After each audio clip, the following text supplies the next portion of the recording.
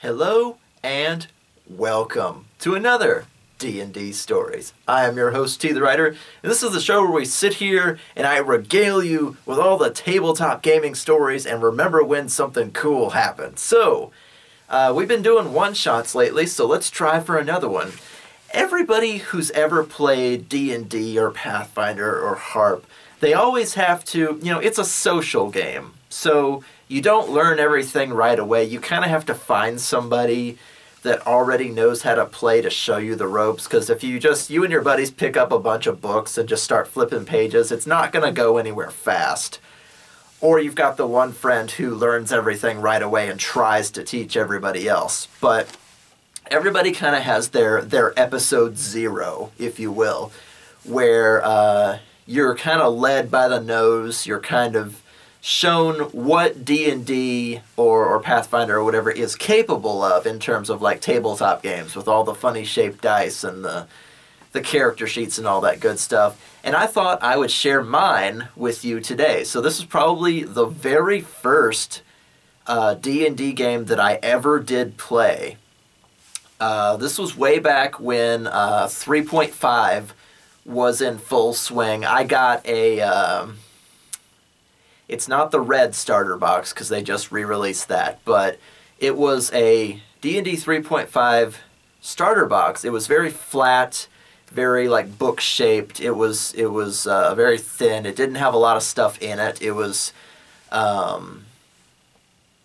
it had like a small rule book and 3 starting adventures in it, and it had tiddlywinks where you could see the fighter's face on it, and that would represent them. Or the kobold, or the black dragon, or whatever it happened to be. And instead of like full-on like painted figs, because those were expensive, and that would have made the box like a $60 purchase, and nobody would have played it. But I actually found it in like a Target somewhere, in the toys section, just kind of like tucked in a corner, like they'd sold all the rest and there was only one left.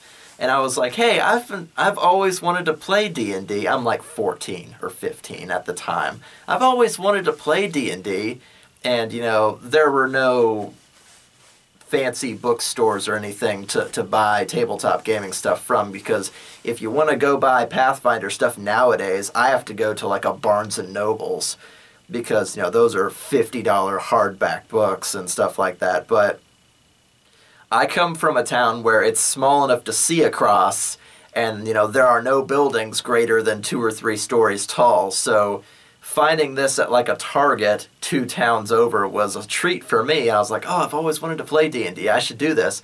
And I grabbed it, and again, I have like books bigger than this dinky little starter box was. But, I pulled it open and I pulled out all the bits and parts and looked at the maps, and I was like, dang it, I need somebody to show me how to do this. And so, I don't remember if it was one of my friends, one of my neighbors, something like that, who was a couple of years older than me, like almost 18, said that, oh, you've got the starter box. I know how to play D&D. I'll run you through one of the adventures. And I was like, oh yeah, all right. So...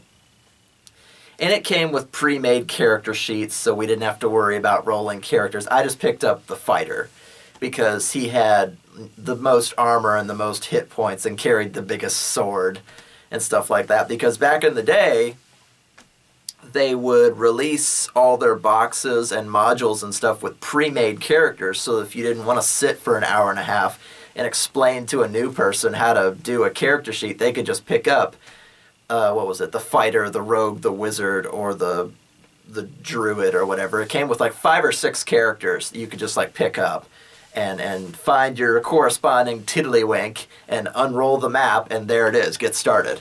But you needed a DM, so I found somebody who knew how to play D&D. It was a friend of mine, and we basically sat at the kitchen table to do this. It was just a duet game, one-on-one.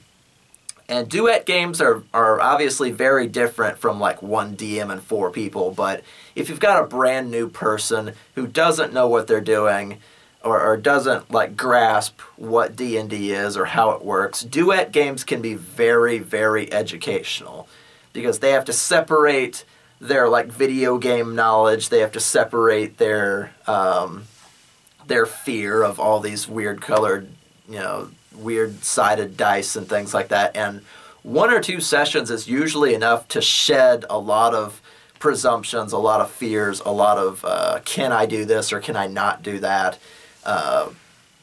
presumptions when it comes to tabletop games. So I'll quit talking in circles and we'll get into this. You know that I praise Pathfinder a lot because it's basically D&D 3.5 just better, because I call it D&D 3.75 because they fixed everything. But the one area where D&D 3.5 beats the pants off of Pathfinder is their starter box, because Pathfinder's beginner's box sucks. And we'll get into that another day. But the D&D 3.5 beginner's box or starter box or whatever is perfect, because it comes with all the characters, all the dice, it shows you how to DM, and it comes with not 1 but 3 adventures to get you from level 1 to level 3. And I was just going to play the first one because it was small enough and easy enough that one person can do it if they're smart about it. And normally you'd think, oh, if you're running solo, you take the rogue, right? He's got all the skill points and the backstab and the sneakiness and stuff. No, I just went for the fighter. So here we have our singular hero. I think his name was like Kojamn or something like that. The names for the old heroes were very strange. But we have our fighter, Kojamn, with his big, long sword and shield and plate mail and all that good stuff. More stuff than a level 1 person should probably have, but shut up, it's the starter box. And the mayor of a village sees that he is a wandering adventurer and wishes to hire him to take on some bandits. I go, what have these bandits taken? Have they killed somebody? And he goes, no, they have stolen a baby unicorn. And I go, a baby unicorn? How does that work? And he goes, yes. This village does not encroach upon the forest to the north of here because it is the home of a fully fledged unicorn herd. And I go, a unicorn herd? Like 20 of them? Unicorns are supposed to be really rare, right? And he goes, yes, these forests are wild and untouched, and the lord and lady of the forest is a stallion and a mare, and they are smart enough, they're magical creatures, they're smart enough to talk and warn people away and lay down rules. Don't cut down our trees, we'll zap you with our horn lasers, and whatever that happens to be. But there were so many rules around unicorns back in the day. If you wanted to approach one or have one as a mount, you had to be like a woman, a virgin, pure-hearted, pure-thoughted, and all kinds. That's not even a word, thoughted. But you had to be pure in 7 different ways to approach and touch a unicorn, much less ride on one or have one as a mount. And I don't think I've ever seen someone with a unicorn as a mount, at least not that I remember. But the point of this was that the lord and lady of the forest, this unicorn stallion and one of the mares, had their baby stolen away by this group of bandits, and he wanted to hire me for the price of 100 gold pieces to go and kill these bandits and retrieve the foal. And I go, 100 gold pieces? Great! Because, at level 1, 100 gold pieces can get you pretty much whatever you want within reason. And he goes, yes, just make sure it gets back to its parents, alive and well, and I'll give you $100. And I was like, all right, I'll do it. So Kojamn, clanks deep into the woods along this set of cliffs. And the sheer wall of the cliffs are interrupted by a door and a pair of dragon statues. And I go, I bet this is the place. So I kind of sheathe my sword on my back and, put my shield on its hook. And I wander up to this thing, and I'm like, wow, they really don't care who knows that they're here. They're not very sneaky bandits if they've got statues outside the front of their damn hideout. And of course, being the newbie that I am, I wander right up to the door and try the doorknob just in time to set off a repeating fireball trap, because the 2 dragon statues can shoot fire on you. And I just like step up, and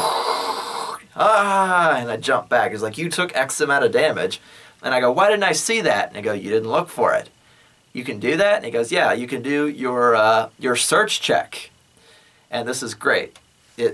Again, I think this adventure was so well made, but we'll get through it.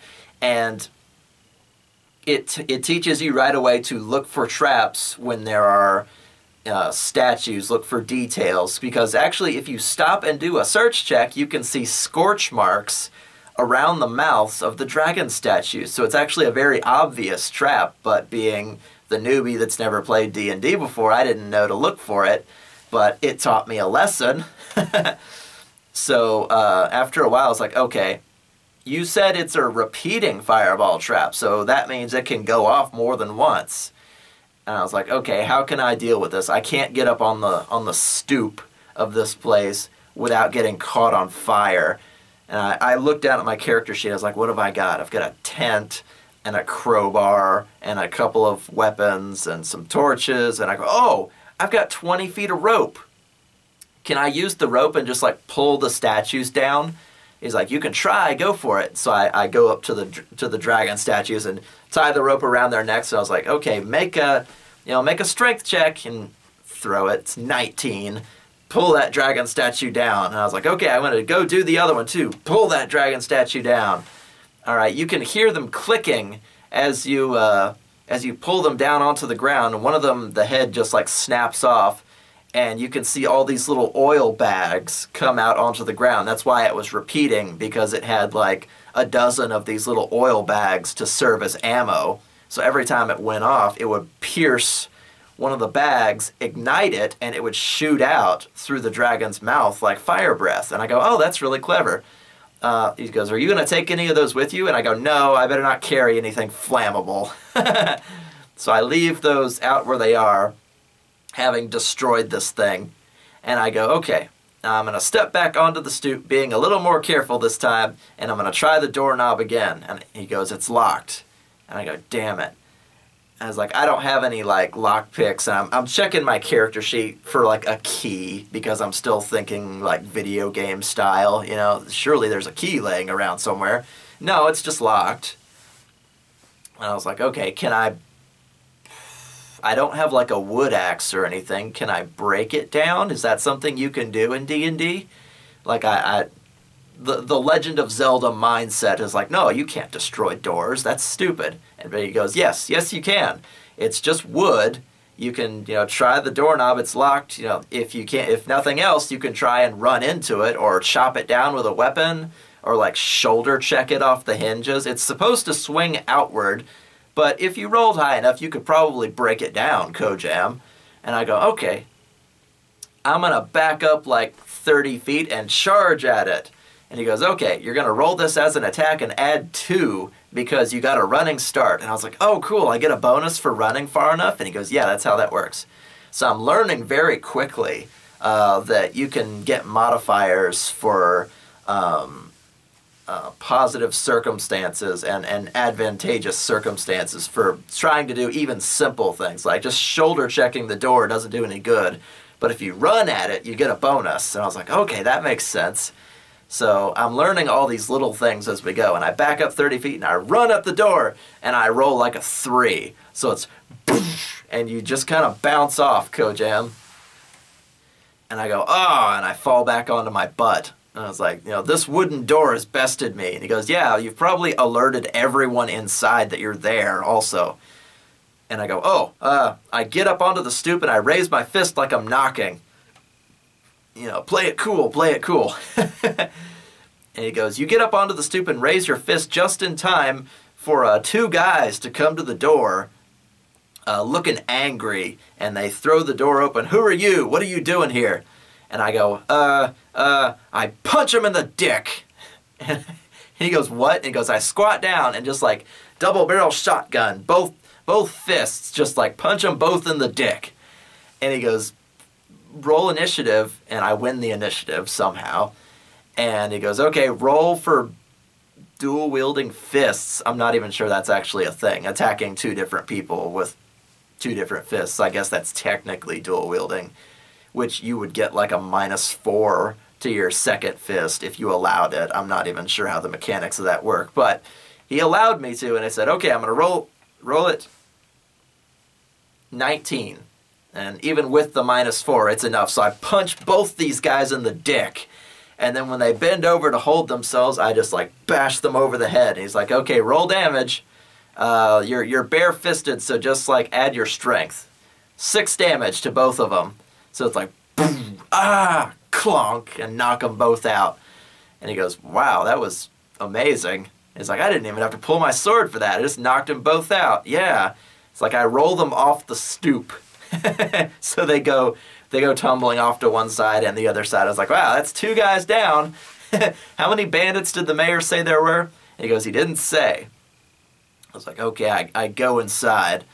It's like, you go inside to this this kind of cave-like area. I mean, they mounted a door on the front for security purposes, but it's kind of cave-like in here. There's a torch or a lantern burning on a table. You can see they were playing cards and like eating provision like jerky.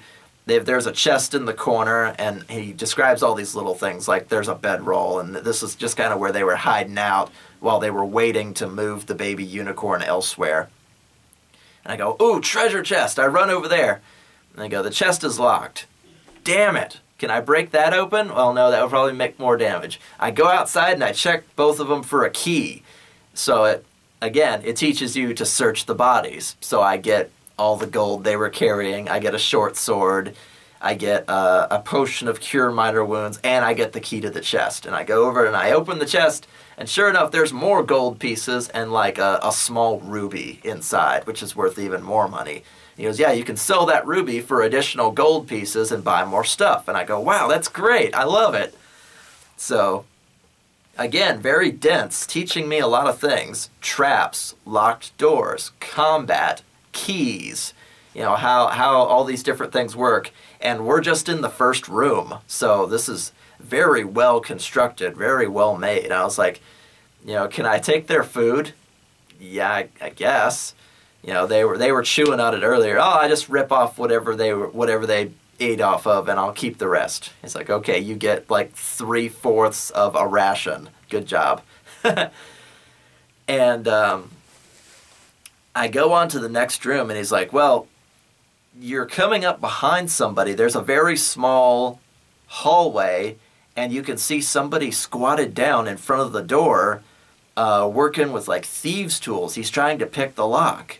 And I go, oh, somebody beat me to the punch. You know, I was like, I wonder how he got past those first 2 guys. Oh, maybe he can turn invisible, or maybe he just snuck by them. Like, that's the rogue that I didn't pick when I was on the choose your character screen. And I was like, well, I cannot pick locks, so I'm just going to not say anything and just kind of stand in the doorway until he unlocks the door for me, and then I'll challenge him. And so Kojamn kind of stands there with his arms folded, like trying not to cast a shadow on him, trying not to breathe too loud, that kind of thing. And when he hears the door lock click and he starts putting away his thieves' tools, he's like, ah, what are you doing? Ah, what are you doing? And they face off immediately. This guy's got like a scimitar and a short sword, and I'm like, oh crap, he's dual wielding. So I like pull my long sword, pull my shield, and he goes, what are you doing here? I was like, I'm here to save the baby unicorn. And he goes, I'm here to take the baby unicorn for myself. These assholes don't know what they're doing. I'll get the biggest profit ever.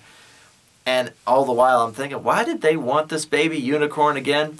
And the DM looks across at me and goes, well, the bandits wanted to keep the baby unicorn for breeding purposes, to start like a small, not really stable, but like a small farm. They basically were going to try and have it bred so that they could harvest unicorn horns, which are extremely hard to come by, very valuable magical components. But it's also, you know, 10 different kinds of evil cutting them off a live unicorn. So they were going to try and make more unicorn babies to get more horns.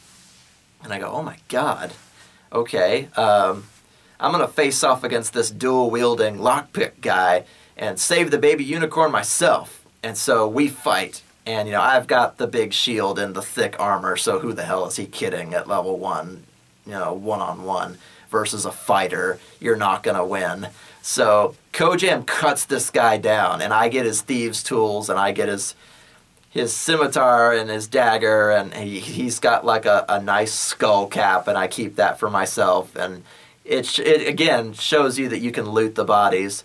And I go, can I actually use these thieves' tools? Is that a thing that a fighter can do? And he goes, well, you can use them up until a lock is like a challenge rating of, or a difficulty rating of like 20. Because once it goes above 20, then only a rogue can do it. And I go, oh, so up to a certain complexity of lock, I can try for it. And he goes, yeah, basically. And I go, okay, well, it's good to have these anyway.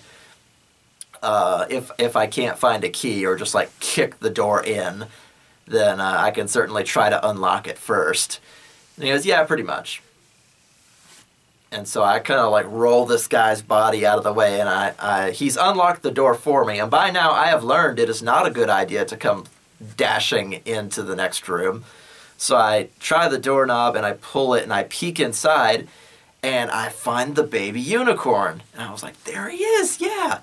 And the floor is covered with hay, and there's bags of feed to one side, and there's brushes and like horse care tools. It's like they were taking good care of him. They just, had no right to actually have him.